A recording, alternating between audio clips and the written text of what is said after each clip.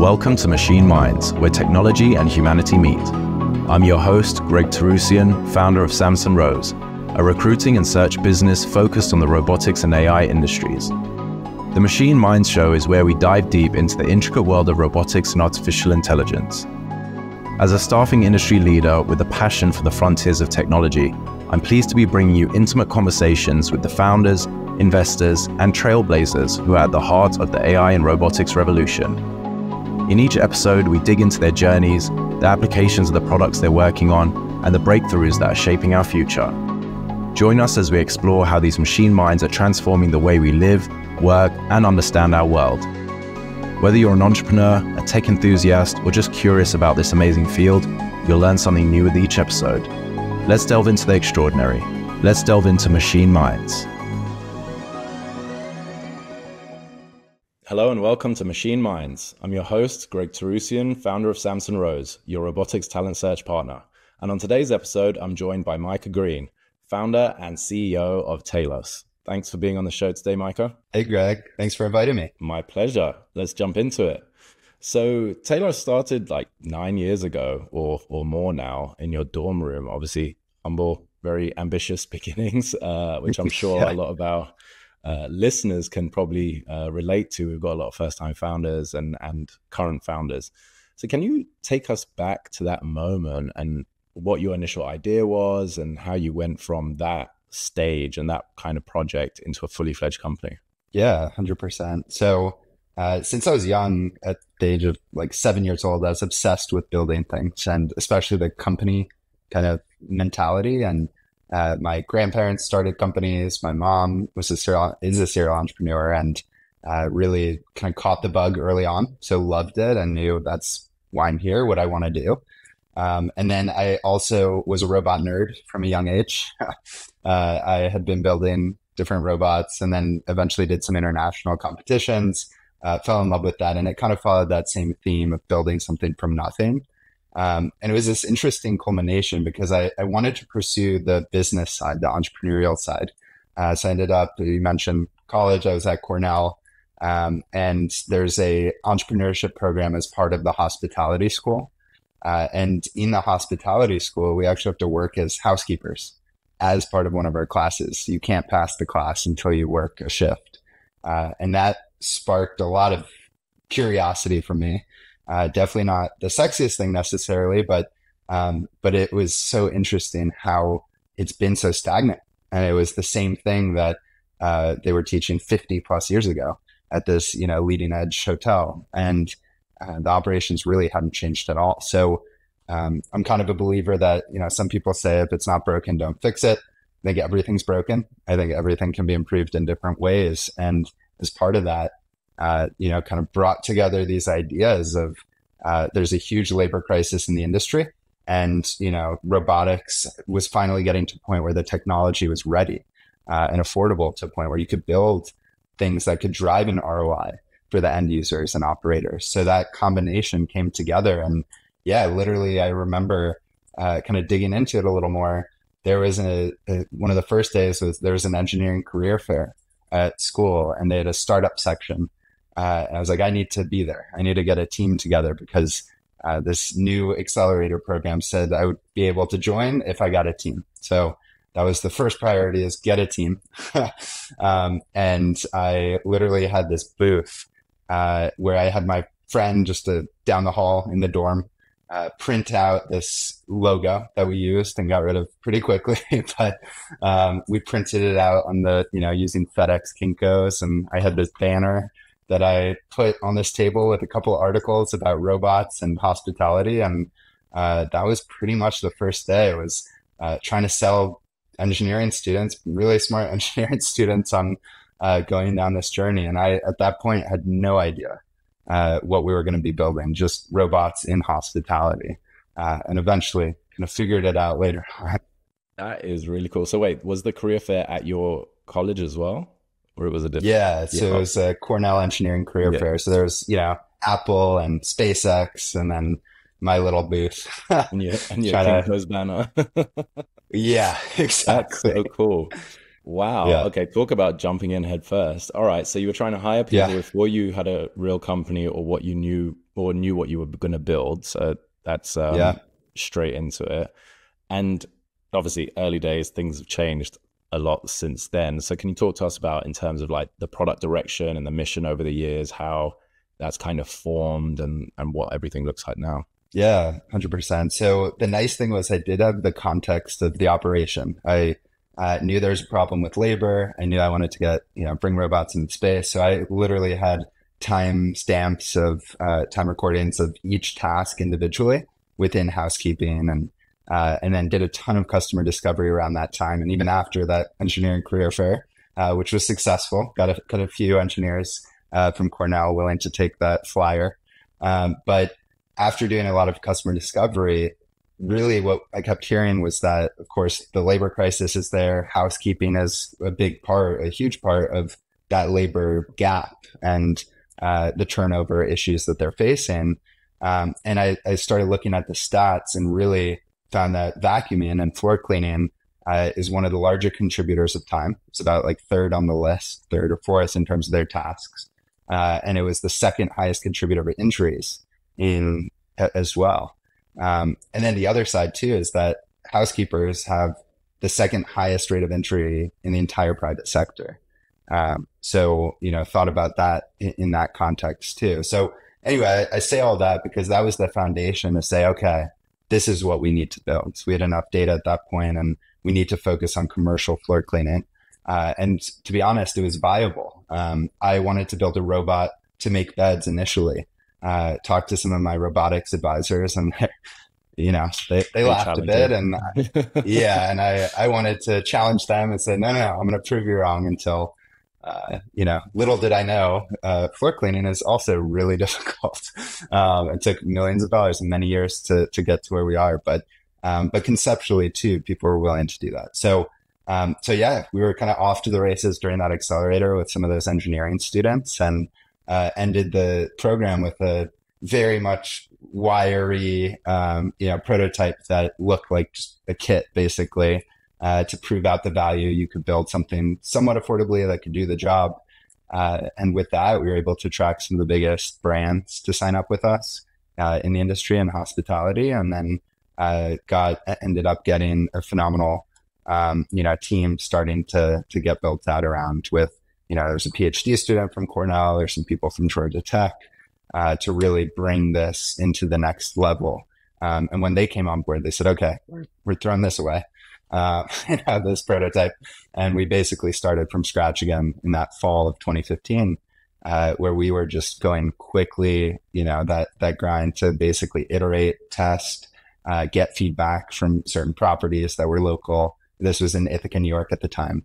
And really it took us, I'd say, realistically about six plus years to get to a product that now I am extremely confident in and that we're scaling up today. So won't get into all the weeds there, but there's a lot of iteration cycles, a lot of lessons learned, a lot of kind of babysitting robots throughout that process to get there.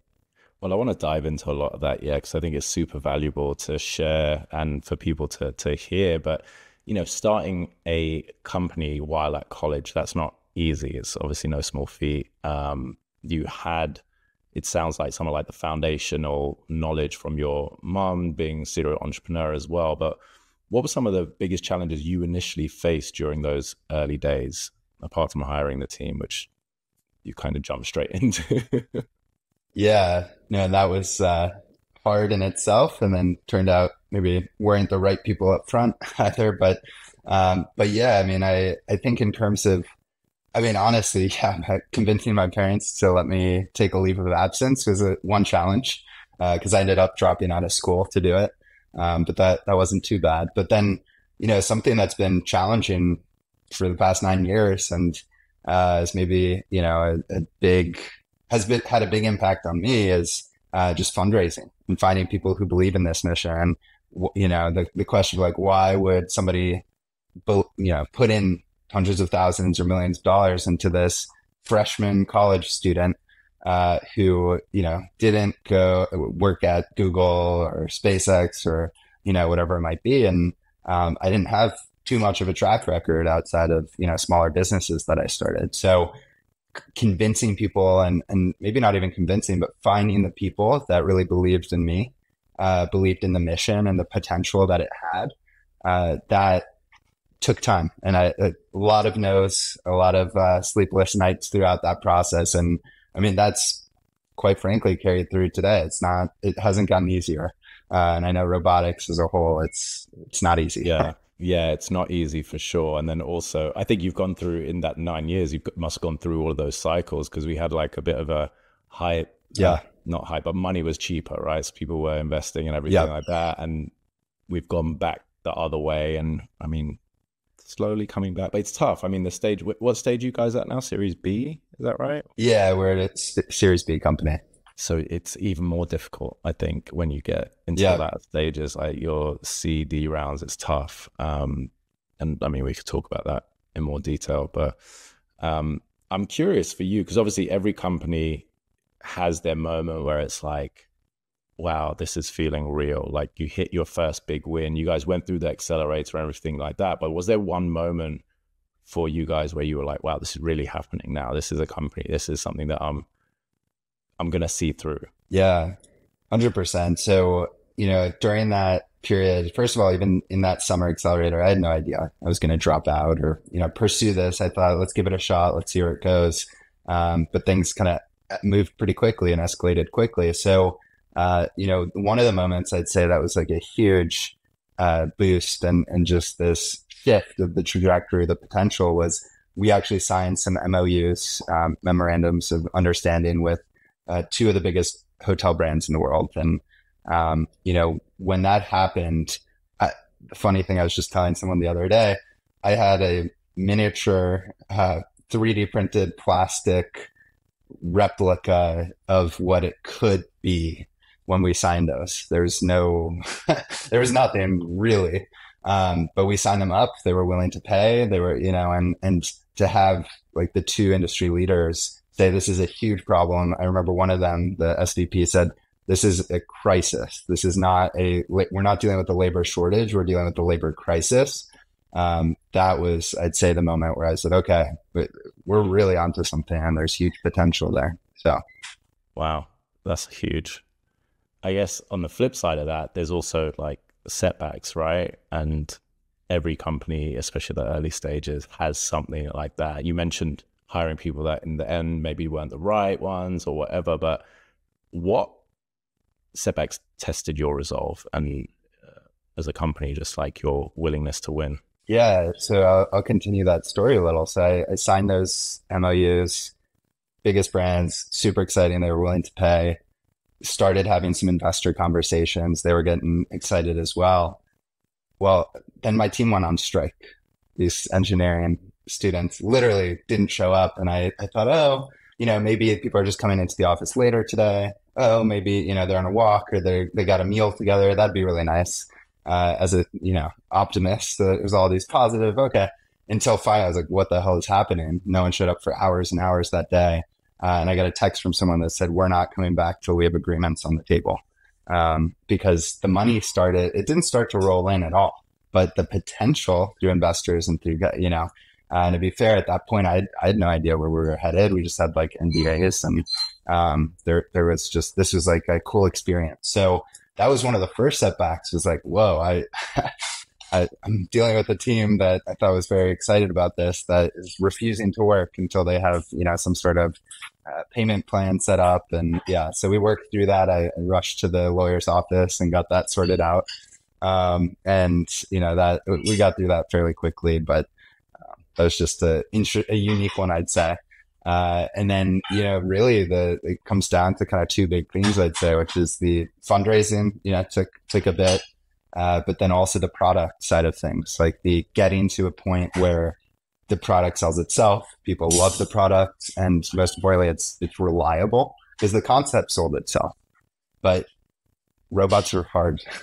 Our robots have hundreds of components, very advanced technology, so many different components that connect together, of course, through electronics. And it's, as I mentioned, it took 6 years. So there's a lot of efforts, a lot of relentless perseverance, one of our core values, which is to get to that point and to see that light through the end of the tunnel, because it got quite dark a lot of that time. And, it's hard to keep that going without the progress that comes from that foundation, from a product that is starting to fly off the shelf. So, yeah, thank you for sharing all of that. Yeah, it's never easy, probably, definitely not at the time, but even to reflect on it, right? You're like, wish we didn't have to go through that.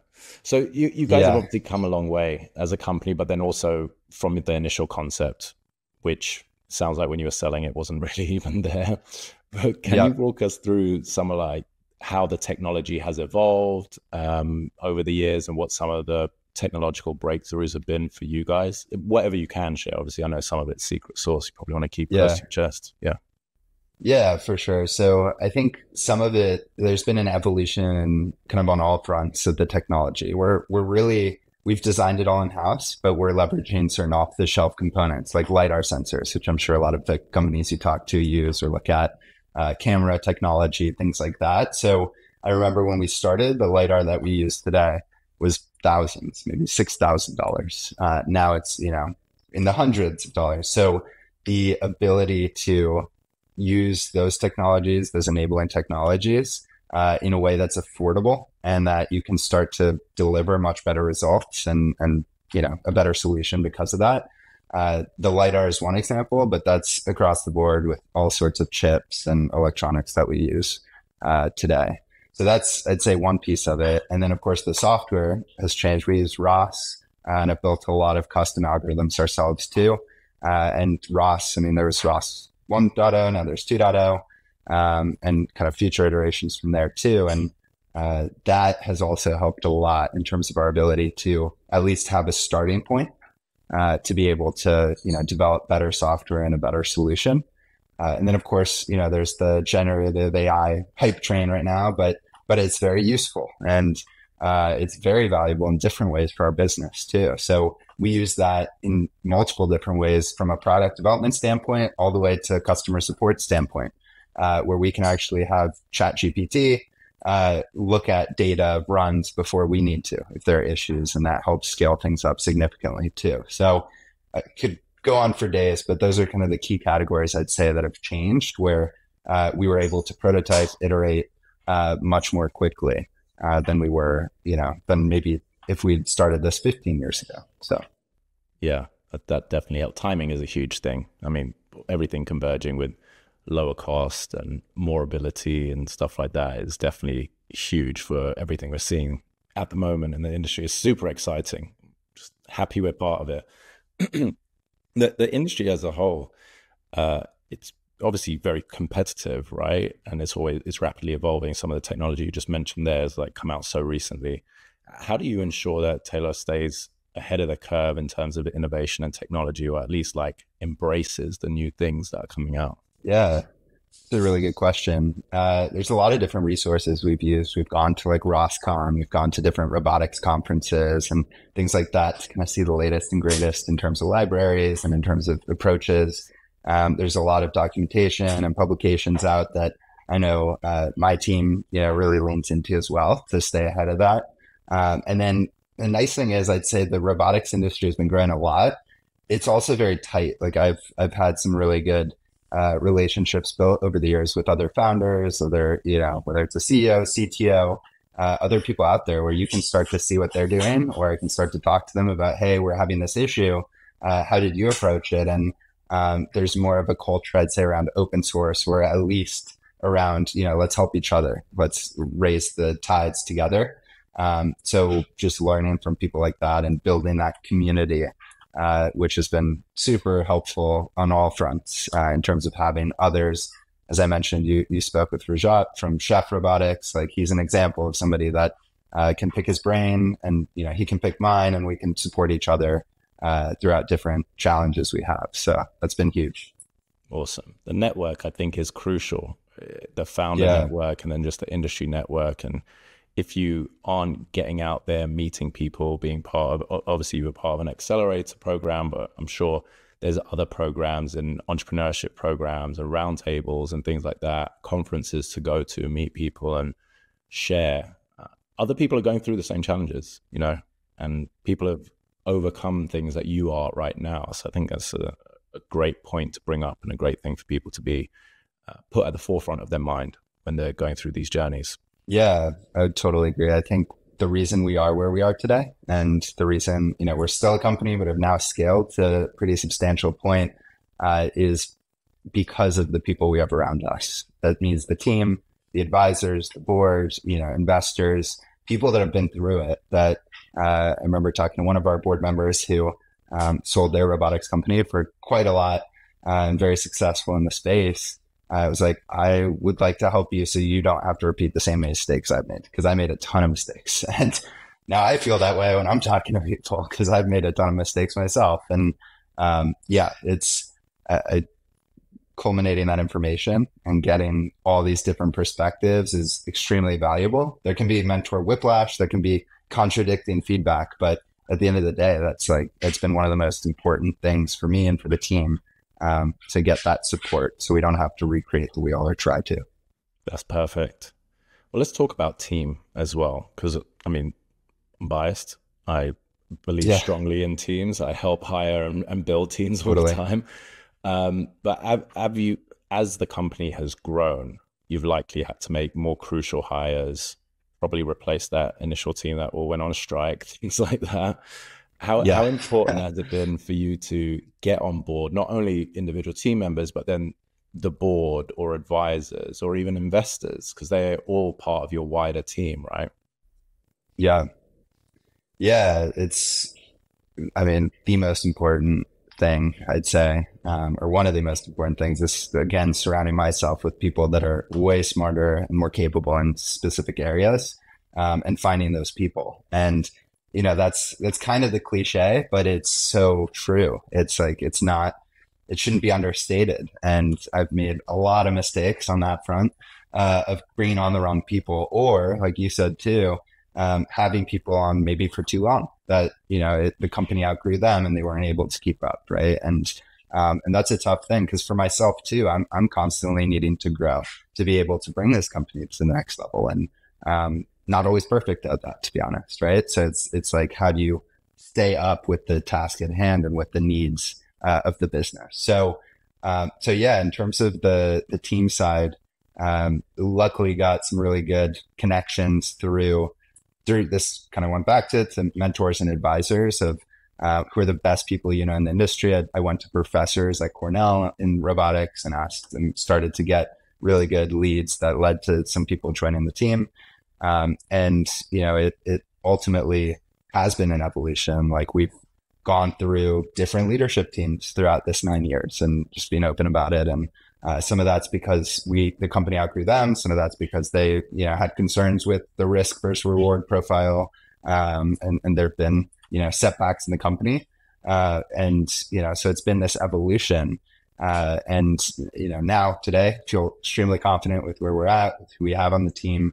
And we are a lean team. We've stayed lean, and we've wanted to be a company that is sustainable and not just, necessarily pump in crazy amounts of money and spend it and try and hire hundreds of people right off the bat. That's not kind of my mentality about it. But reflecting back on it, like if I could change one thing, or multiple, it'd be really thinking through the hiring process, getting the absolute best of the best, and then making certain decisions sooner if they weren't the right fits. And that touches on, the skill set, of course, that's kind of table stakes.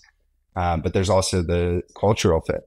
And, we've had A+ players, A+, in different ways, whether that's engineering or commercial or operations, whatever. But, they're toxic. So they're toxic A. And that can be just as disruptive as somebody who can't, meet the task at hand. And then the startup fit mentality too, right? That's kind of the other category. Those are the three buckets that I mainly look at. Are they up for this? Maybe they're phenomenal skill set, phenomenal culture fit, but this takes a lot, and there's a lot of sacrifice that goes into it too, which, you need people to be willing to embrace that. Yeah. I'm just smiling because anyone that regularly listens to the show just knows that you're just saying the things that I say as well. So it's Yeah. great. Yeah. I don't really have much more to add to that. But yeah, the hiring slow, firing quick kind of mentality is, I think there's a lot of value to that when you're moving quickly, and when you've got a small team, because if someone is, like you put it, toxic, the ripple effects of that bad employee is just detrimental in multiple ways. Deadlines, milestones, culture, engagement, etc. could go on. So I think that's super important. And then the outgrowing. You know what it is. I think part of what I was going to say is, you, even for a first-time founder in a company at this scale, this stage, you seem very aware, self-aware, and try to not be the bottleneck. Where there are founders that, I've worked with in the past and we hear horror stories about, but it gets to a point where there's too much control, or they think that they can do all of the things better, and it's hard to relinquish control. So they can't hire the key people to scale the company, or grow the team, or empower their team to do the best work. And that is also something that, as an employee, for the employees, the individual contributors out there maybe that are looking, should be aware of when you're interviewing with a leader or a founder. But obviously the flip side is that is someone like you that is trying to improve, trying to do better, knows where your limitations are, knows where you need to improve, and like bringing in people better than you in certain areas and then empowering them, which is key to a company's success, I believe. Yeah, no, totally. And that's really been like kind of a consistent mentality. I mean, I'm a believer in like maybe the opposite of the standard belief, but I think power is when you can give up power, and when you can relinquish that. Like you said, you're in control in a sense, but you're starting to delegate that, distribute that to people again that are maybe better in that specific area, and have that experience, or even just think in a different way, right? And that's the cool thing about robotics, which I'm sure you see, is you have such unique, diverse backgrounds and skill sets. So being able to bring those and connect those dots, you'll be able to get a lot more, or at least we've been able to get a lot more from that. And having, engineering team members comment on marketing materials or a video, or marketing and, customer success team members commenting on product and software approaches, like that kind of communication, collaboration is just it's been so helpful for us to get, to solve problems in better ways. So for sure. Yeah, that's interesting. How do you think, or what do you think makes Tailos as a company or product stand out in the market and continue down this successful path that you guys are on? Yeah, for sure. So there's a couple ideas that we like to flip on its head, and I think that helps a lot. So one of them is there's like a book on this too. The best UI is not needing UI. So how do we get there? We're not totally there yet. That's this North Star that we have as a team. And that's not just for, it's user experience, not just UI on the robot, but the entire experience from, a lead coming in to our pipeline all the way through to 6 months after they launch the robot and they're using it day to day. How do we make that as self-serviceable as possible? How do we make it as easy as possible? So something that we did on the robot is there's no setup, there's no mapping that's needed for our cleaning robots. And that's extremely unique in this industry, and especially in commercial robotics, just isn't really a thing. So that took a lot of time and years to develop all the software on the back end to be able to have that front end experience for a user. There's a play button. That's it. There's no text that you need to read or go through. That's how you use the robot. You put it anywhere you want and press play. Yeah. You press play and walk away is our slogan. Wow. Okay. And it's still way more advanced and efficient than other robots out there in the market today with that. So there's been a lot of things that it's not easy. It's easy as you use it, but all of the stuff on the back end to help support that. I think that stands out. I think when you think about Apple as a company, which is definitely inspiring, I'm sure for many, including myself, the universal element of their products. The fact that, I could have my aunt who, hasn't been as exposed to technology all the way to a 6-year-old cousin or kid, be able to use that same technology like that. That is how I feel like you can adopt and really transform society.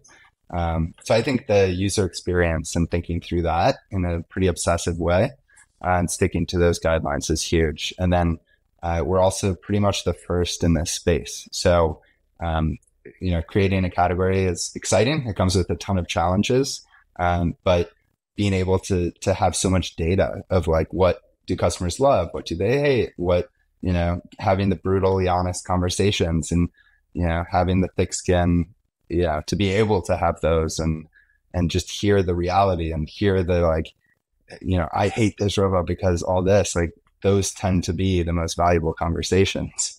And we have a lot of data there too. So I think, I could go on a lot about like the technological differences, and I mean, there's a lot there, but I'd say some of those mentalities have been what enables, humans at the end of the day. Yes, these are robots, but humans that are using them, adopting them, scaling them, to build the relationship with the robot. Nice. Okay. Very cool. So automation and robotics, you actually touched on this before about like the labor crisis or challenges that industries have been, your industry in particular has been experiencing. But on the whole, to the general public, they worry about like robots taking people's jobs and automation, like replacing humans and whatever it may be. Obviously, I'm not of the same belief, but what's your take on that narrative, especially in the context of what you guys are building? Yeah, for sure. So, whenever I hear that of like, you're taking jobs, I like to point at the stats. And right now there's 2 million open positions in hospitality in the US alone, vacant. People are, again, it's a crisis to hire and retain, attract and retain, right? So that is one thing, is how can we be taking jobs if there's still 2 million open roles right now? And then the other side is the turnover rates are extremely high. So in housekeeping in particular, it's over 140% right now. So that means if you have a housekeeping staff of 10 people, all 10 of those people leave within a year, and 4 of their replacements leave in that same year. And that's what you're dealing with. So that's the reality. That's just to level set and create the baseline of, okay, that's the problem you're solving for. And yeah, are we taking on the task? Like, are we ultimately looking to replace vacuums, in commercial real estate? It's like, totally, no human should be pushing around a vacuum today, in 5 years from now, and 20 years from now. That's just not, there's other things that we can be doing as a society. And to be honest, the data suggests people don't want to be doing that anymore. They don't want their kids to be doing it anymore. Another interesting stat is the average age of housekeepers is 60 years old, 60, in the US. So it's in kind of aging demographic, but they're switching to Amazon distribution centers and other areas. So I could go on a while here, but I think that's kind of I like to reframe, because that's the reality of what you're dealing with. So how do you help the people that are doing that job? How do you make their lives easier? How do you take that load off and empower them? Our approach is create an ecosystem.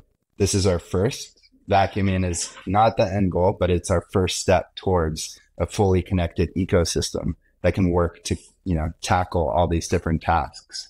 And and we're getting a lot of, really positive feedback from users that they feel better at the end of the day. They feel less pain. They can hang out with their kids or their grandkids. There's a whole plethora of things that are really, empowering for me and the team to hear too. I think when people in those positions that have that viewpoint think about, well, what does that look in the big picture? Now my employer is going to have tools, part of the workforce, because they're not going to replace all the humans. That's going to make my job easier, which means I'm going to be more engaged. I'm going to stay here longer. They don't have to replace me. My quality of life will be better. And then there's going to be a better service level.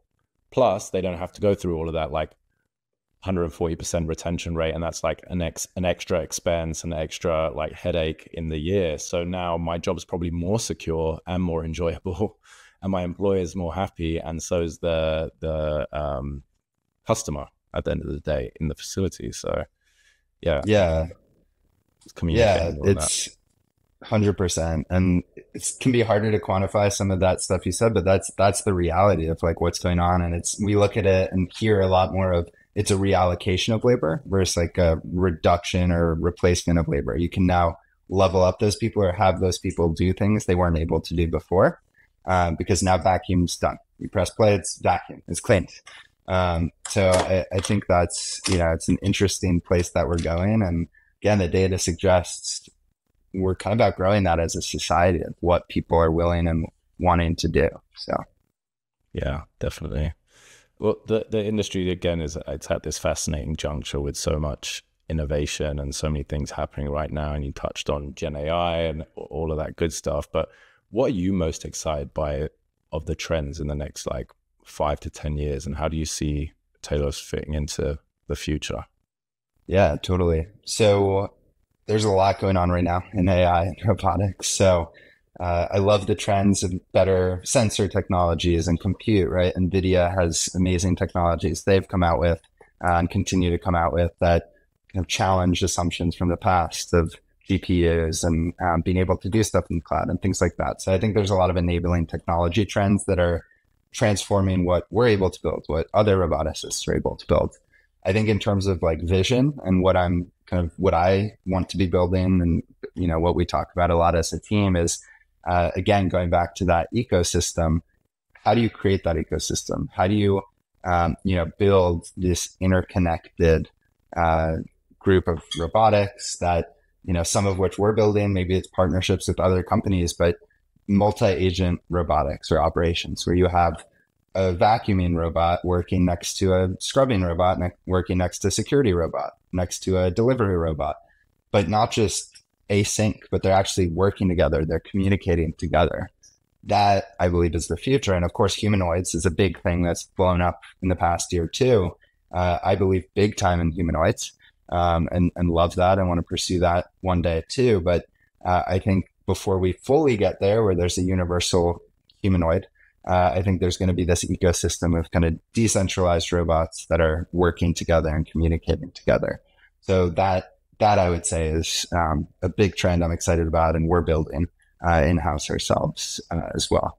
And then the data side, I think, is really interesting too. There's a lot of data that these robots can capture that bring value that you wouldn't even think of, right? Like, if we could detect mold in our robots before a human does, or before a human smells something or could get sick or whatever it might be, and now all of a sudden you're getting insights that we just can't see or detect today. Amazing. Do you think that those trends or those emerging technologies are some of like the ones that will have the biggest impact on the industry, or is there something else that you think would, in the shorter term, have the biggest impact? Yeah, it's a good question. I mean, I do think generative AI is booming right now, and for good reason. Like, that's having a huge impact in how we're operating, how we're building, how much more we can do too, and kind of leveling us up. So I think that in the shorter term is huge. And then, in the kind of mid to longer term is that like where you start to see these ecosystems where robots deploy each other, and where all of a sudden it's invisible. It's all happening. I mean, yes, you see the robots, but it's like, that's it. You're not doing it. You don't have to intervene. Yeah. You're not pressing play. Some people would be worried about this.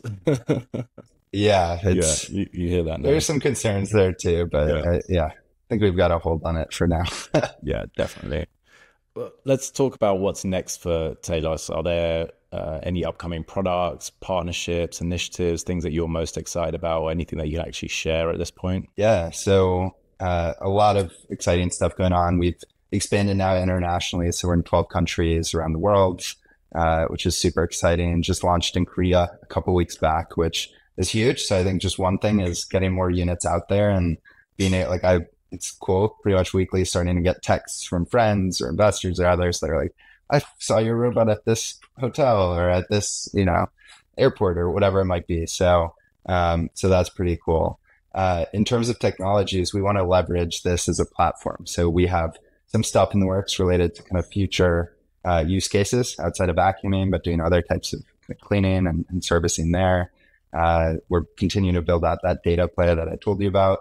And then, in terms of partnerships, we have some interesting, confidential, but interesting conversations going in terms of ways to partner with big brands that have kind of this presence and distribution out there in the world today too. So we're building something that's really unique and new. There's also a lot of, players out there that are established and can kind of flood the world with robots, which is a big mantra of ours, is let's flood the world with Rosie and with robots. And if we can do that even quicker with the support of somebody else, I think we want to do that. So that's perfect. Question that it's come up in conversations that I've had in like roundtables and stuff like that with other founders that are looking at scaling their companies and having more of like a distributed customer network instead of them, hey, we're in the Bay Area and now customers are local. Yeah. How have you dealt with that? Like I was speaking to one guy and he's like, oh, we've been selling in like Texas, but then they're shipping them to Mexico and we don't have like a support network there. We don't have like service network, nothing like that. Being in 12 countries, how have you gone about that? Have you set up your own hubs? Do you have local team members or do you sell all from the US and then have distribution globally? Yeah. So that's definitely a big thing that we also had to build out, initially, not initially, but after we had product and we were able to scale that and inventory. How do we support this? How do we create the operations to back it up? So first of all, the data flow of just having predictive analytics to track if robots are going to go down and deal with that. Our mentality again is, I said, the best you guys know, the best service is not needing service in my eyes.